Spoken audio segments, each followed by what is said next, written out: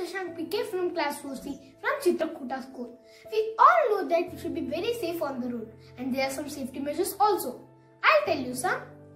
The first one, which is very important, that we should wear seat belt when driving a car and wear a helmet when we are riding a bike. And we should walk on the footpath and cross the road on the zebra crossing. And we should never drink and drive. So these are some major points that we should follow on road, so we'll be very safe. And one more thing, have you seen these kinds of boards on the roadside? I'll tell you what are they.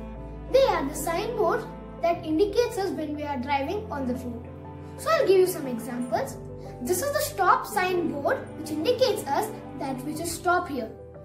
There may be a traffic nearby, and this is the speed breaker signboard which indicates us we should slow down.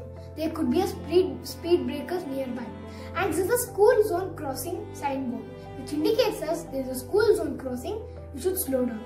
And this is the no entry signboard which indicates that we should not enter to this area. And this is the speed limit signboard which indicates us our speed should be below this. And this is the no right turn and no left turn signboards which indicates us that we should not go to these directions.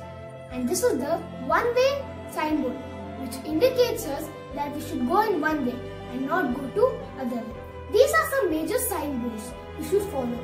It is very important that the drivers know about these signboards. They help them to be safe on the road.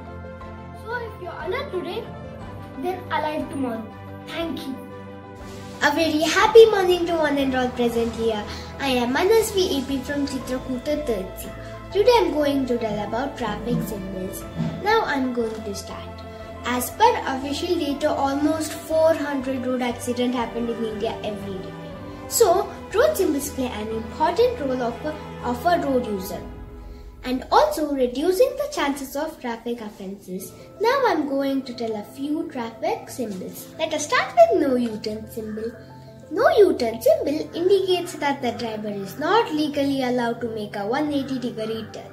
This sign directs the driver to not take a left among which straight way ahead. The next sign is no entry sign. It is used that your vehicle is not allowed to take into a particular area. Thank you. Hello everyone, I am Amuka from Chitrakoota School Class 4C. Kids play and ride bicycles on the road. We walk and run on the road. Do you think doing these things are right or safe? If no, why is it wrong or unsafe? Walking, riding, playing or running is unsafe as it can cause problems for vehicles and they can get hit by vehicles. Racing with other vehicles, overspeeding on our vehicles, drinking and driving, cutting lanes or driving zigzag are unsafe and can lead to accidents, injuries or fatalities. Jumping signals, crossing in the middle of the roads are unsafe and can cause confusions for vehicles and can lead to traffic jam. Driving vehicles without seat belts or helmets, talking on mobile phones while driving, leaning out of a moving vehicle, getting in or out from a moving vehicle are also unsafe. Thank you.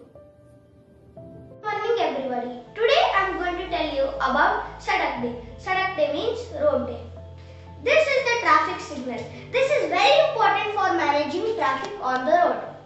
Let me introduce you to the three colors of traffic signal. Red means stop, yellow means slow down and green means go. We always have to follow these traffic rules for a smooth and safe movement of the traffic. Thank you. This is Rishik from 3C. Signing off. Hello friends, today I am going to talk about different signboards. School zone sign is a warning sign.